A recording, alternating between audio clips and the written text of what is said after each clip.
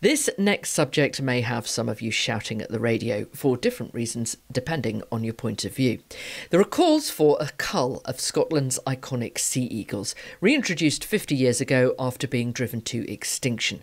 With the success of that reintroduction comes problems. Farmers say they're losing more and more lambs as the eagles search for food. There is a management programme run by Scot, which supports farmers by providing deterrence and helping to map the issue. But some farmers and crofters say it's not enough. SNP MP Angus MacNeil is one of them. Well, in my own crofting township, sort of sea eagles have taken lambs. Most notably my neighbour one day at lambing time. I went down to find a sea eagle taken off from behind a rock, and there was a lamb that he'd just been eating. It was really a very clean removal of meat from bone of a young lamb of about 3-4 days old. And when I called my neighbour, the crofter whose lamb it was, he came down, he spotted another one.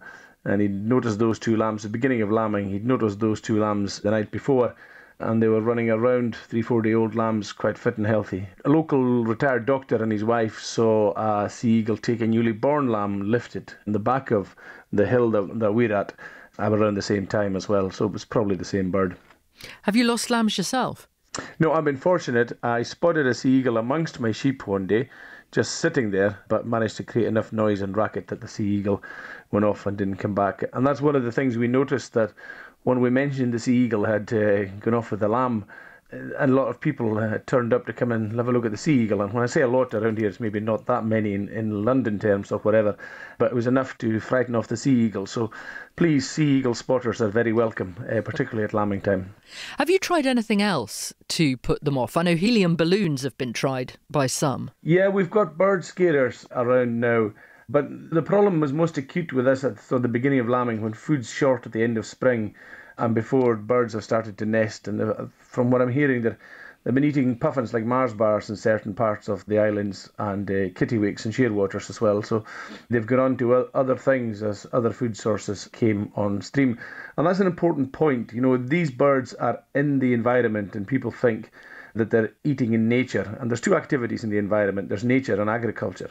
And the problem is they're not only eating in nature, they're being artificially inflated and sustained by agriculture.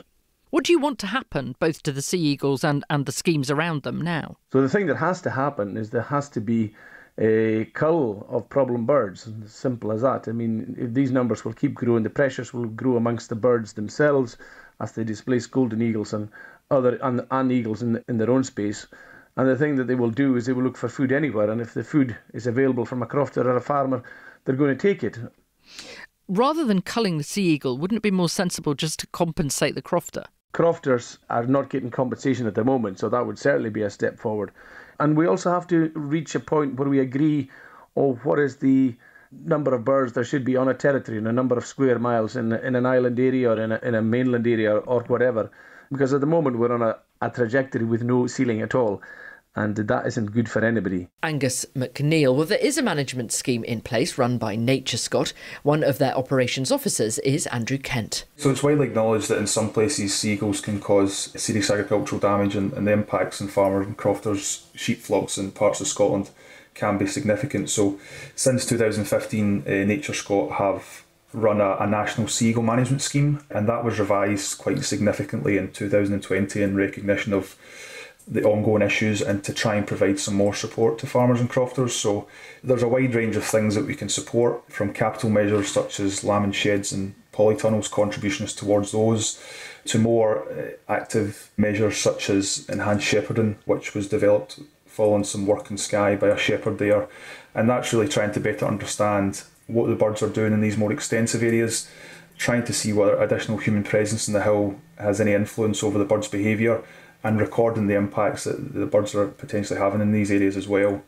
As well as those sort of measures, we can also support farmers and crofters that have made quite significant changes to their management system in order to try and address predation impacts. So, for example, people that have moved from a sort of hill lambing system to an indoor or in-by system, we can support some of those costs that have been incurred as a result of those changes.